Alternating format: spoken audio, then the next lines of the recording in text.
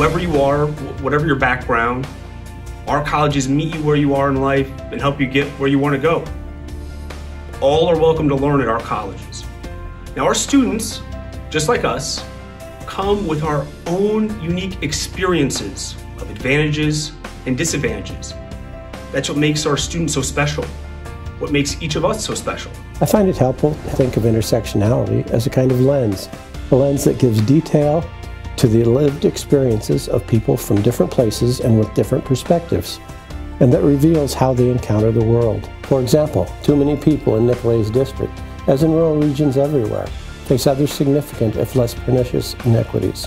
Every day, we're reminded that education deserts are real, and they're mostly rural, that internet connectivity and cellular dead zones are widespread in rural regions, and if you can get service, it costs more.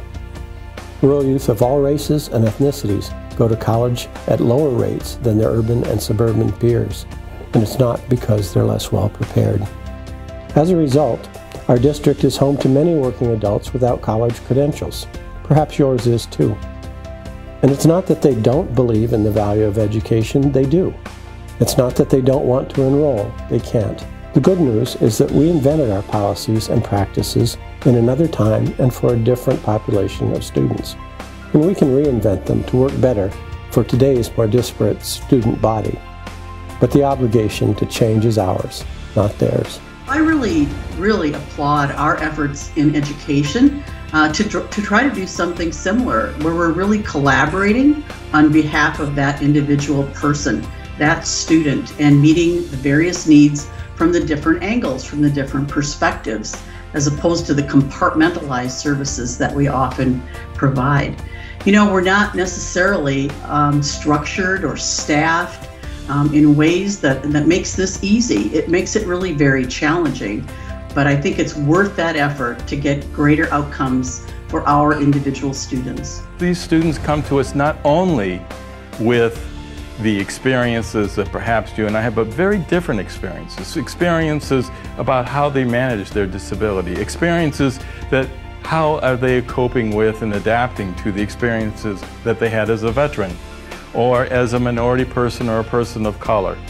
We oftentimes don't understand their perspective, and it's because we frankly never had the opportunity to experience what they have experienced. And so we need to be thinking about the whole individual. This will modify the way in which we teach. It modifies the learning opportunities we give them. It modifies the support services that we give them, whether it be food or housing or helping them deal with depression or some other factor that is getting in the way of their education.